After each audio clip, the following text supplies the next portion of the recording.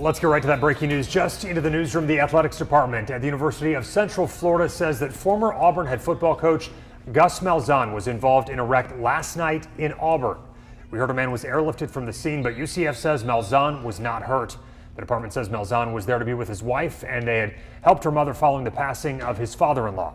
We don't have any kind of details about the circumstances surrounding the incident. We're working to get some more information. As soon as we get any kind of updates, we'll bring those to you here and on the WVTM 13 app.